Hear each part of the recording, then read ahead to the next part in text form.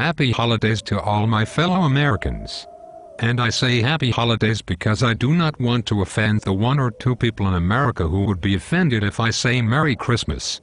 I hope you all a good Thanksgiving, although to be honest, it is in our best interest for all Americans to be as miserable and ungrateful as possible, so that it's easier for all of us in Washington to exploit and take advantage of you. Anyway, as you are all aware, our Congressional Super Committee recently failed to reach an agreement to cut $1.2 trillion from our national debt. But rest assured, I was not all too worried about failure, because $1.2 trillion in automatic cuts would have been made across the board as a condition of such failure. It is a win-win for me and the Democratic Party, because an agreement would have looked good for my 2012 re-election, and its failure allows me to use the class warfare card and simply blame the Republicans for not taxing the wealthy, even if they would never do it anyway, and I will still get re-elected. Forget the fact that this committee was created on my watch, and its success depended largely on my willingness to work together with the other side, but because we are the party in power, we always have the leverage to drum up the popular support we need for our side, with minimal effort to actually produce results. Speaking of which, I also hold in my hand the power to continue jobless benefits and cutting payroll taxes for millions of Americans.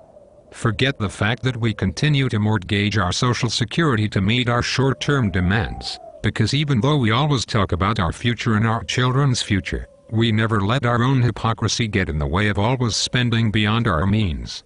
Especially when none of us in Washington are actually in touch with our citizens, and therefore have no real clue on how to create new jobs or educating Americans better in the face of an ever-changing economy that continues to leave more and more Americans unemployed. Where was I?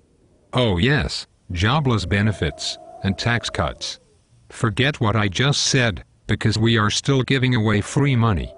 And the only thing more important than logic, reason, and common sense is free money. Who does not love free money? Anyway, tell your local congressman to continue giving you free money, or you will pay $1,000 more in taxes and lose your welfare. So you can either risk losing your future, or risk losing your present. It's your choice, and in America, it's all about freedom of choice.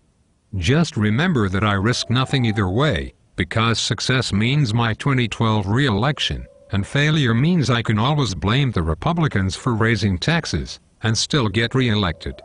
Remember, it's all about who holds the power, so you are either with us or against us, and even if you are against us, it does not matter to us anyway.